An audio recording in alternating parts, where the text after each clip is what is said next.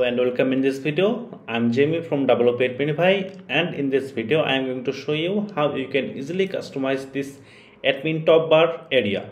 You can remove this search form and hide WP Adminify Pro option 2. So let's navigate to WP Adminify option panel and then admin bar, and here you can see a few options called enable admin bar or disable admin bar.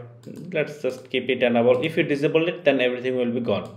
Let's just enable it, and then front end admin bar. If you like to hide the front end admin bar, just hide it and save it. And then admin bar position. If you like your admin bar in bottom area, then just select bottom and save changes and reload.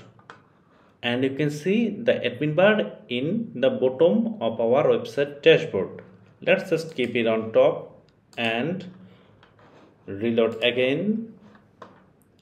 Now it's time to hide some option. Okay, I don't like this comment option, so you can just hide it and save and then reload. It's gone. And you can also hide this I button. It's your view website icon. If you hide it, and it will be gone. Let's keep it, and I am going to show you the customization of admin top bar area.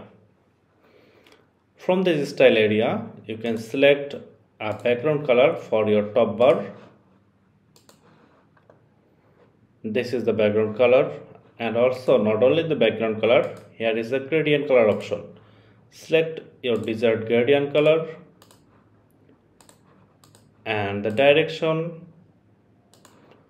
and reload. You can see the admin bar background color is changed into gradient color. Not only this, but you can also change the text color. You can see the text WP Adminify Pro. You can change the text color, and then the new button style. You can see a new button. Okay, let's change the background color to something like bright. And the text color, let's keep it black and save.